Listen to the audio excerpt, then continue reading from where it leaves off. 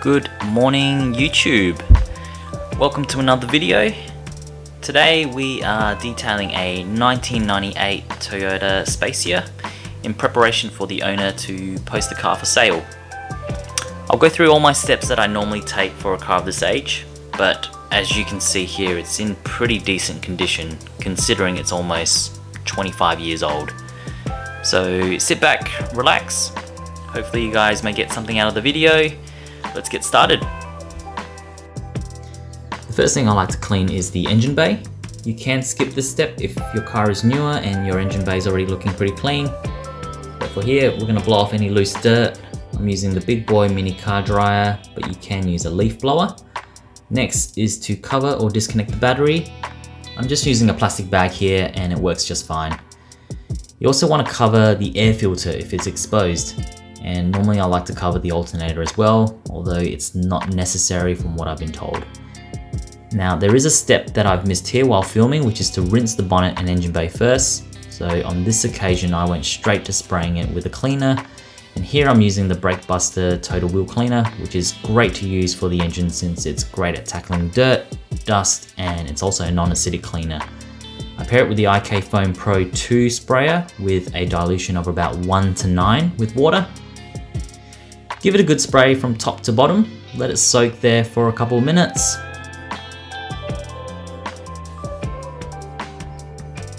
And then what I'll do is I'll get my brushes. I'll start with the bonnet and I'm using a tyre brush for this. Basically just agitating the surface, getting into all the corners. And already I can feel or I can see that the dirt is really mixing well with the Brake Buster. So it should rinse off quite well. After this, I'll be grabbing a detailing brush and agitating all the crevices and areas you see a buildup of dirt. You can go pretty in depth with this, but for time's sake, I'm just doing a quick brush, quick clean, and it's more just to get the engine pretty clean and tidy. Now we'll rinse off everything, making sure we don't get too close with the pressure washer. We don't want to damage anything. And now again with the car dryer, we'll get rid of as much water as we can, especially anything around the electricals, spark plug covers, and the air filter coverings as well. Now that most things are dried, you can remove the plastic bags, and I like to finish with dressing some of the covers and rubber with a microfiber towel just to give it a nice sheen. And here I'm using Autoglime's bumper and trim gel. After this, we're pretty much done. So here's a quick before and after. We're not after a full restoration clean, more just a nice freshen up for sale. Next we move on to the tyres and wheels. Again, I'll grab the IK Pro Foam 2 sprayer, which already has the Brake Buster in it. Spraying enough to cover the whole tyre and wheels and leaving it for a few minutes to dwell. This gives us enough time to go around to do the other wheels. Grab the pressure washer and spray everything off. This should remove most of the dirt and gunk on the tyre. In this case we have an easier job since we're dealing with hubcaps, so we don't have to worry about cleaning inside the barrel of the wheel. Clean the tyre with a dedicated tyre brush. You don't want to use the same brush on the face of the rims as it can pick up quite a bit of dirt from the tyres and damage the rims itself. After doing this, I'll normally use the pressure washer to hose down the bristles of the brush, just to give it a quick clean. Now we'll clean the fenders with a brush as well. Here I'm using the wheel brush again, which is okay, but eventually I'll grab a long handled dedicated fender brush, which will make reaching in between a lot easier, especially if the car's lowered. Give it a quick rinse again. And inside the fenders as well. Now we'll clean the face of the rims, but in this case the face of the hubcaps with a soft bristle brush, and this is a separate brush.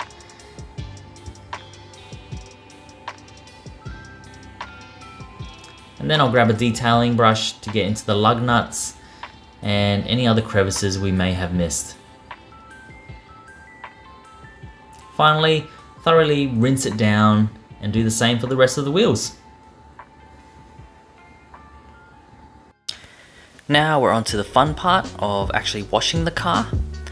First step is to give the body a good rinse from top to bottom, just to help loosen up the dirt and whatever may be stuck on the car. Then we'll grab our foam cannon and give it a good soak, but this time from bottom to top, since the bottom is usually the dirtiest and we'll want the soap to be on there the longest.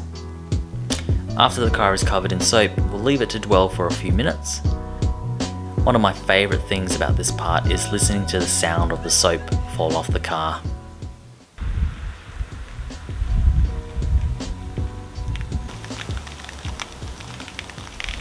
Now let's rinse off all the soap again from top to bottom. If you wash your car often enough, you can leave the soap on and go straight to the 2-bucket method, which we'll be doing next. But if the car's pretty dirty, I'd recommend rinsing before moving on to the next step, just to help get rid of some dirt. With the car thoroughly rinsed, we'll be using the 2-bucket method. One bucket is filled with clean water and soap, and the other is filled with just clean water. Both buckets have grit guards to help trap the dirt to the bottom. It's best to combine the 2-bucket method with the foam cannon, as this does help to agitate and loosen any dirt before we actually make contact with our wash mitts. Back to another rinse, this time to get rid of all the soap and any loose debris.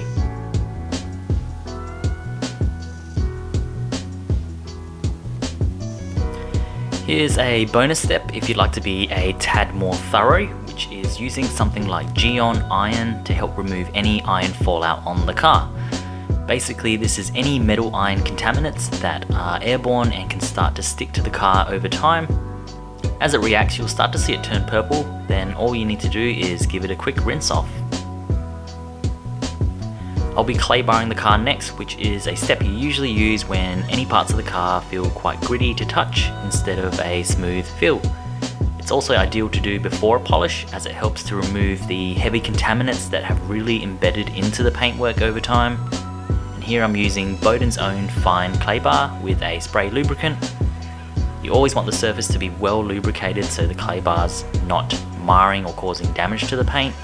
And as you can see, I'm moving up and down and side to side. This just helps to avoid any noticeable swirl marks or marring to the paint.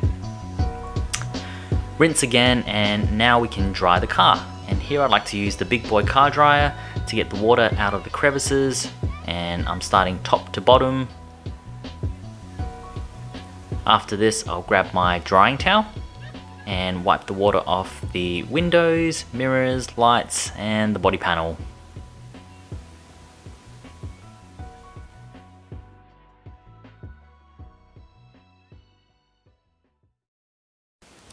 Since we used the clay bar, it's always best to give the car a quick polish to help remove any marring, and here we are using Meguiar's 205 Ultra Finishing Polish with their polishing pad. I apply around 5 or 6 pea-sized drops to the pad, then dab it over the area to be polished. Now on the lower speed, we spread the polish over the panel, and once it's evenly spread, you can ramp up the speed to one of the highest ones and start moving from one end to the other in a side-to-side motion until the whole panel is covered. After doing 1 or 2 laps of this, you want to go up and down in the same fashion, covering the whole panel. Now grab a clean microfiber towel and buff off the polish. I usually repeat this step with a finishing disc pad and the same 205 polish to give off a more glossy finish.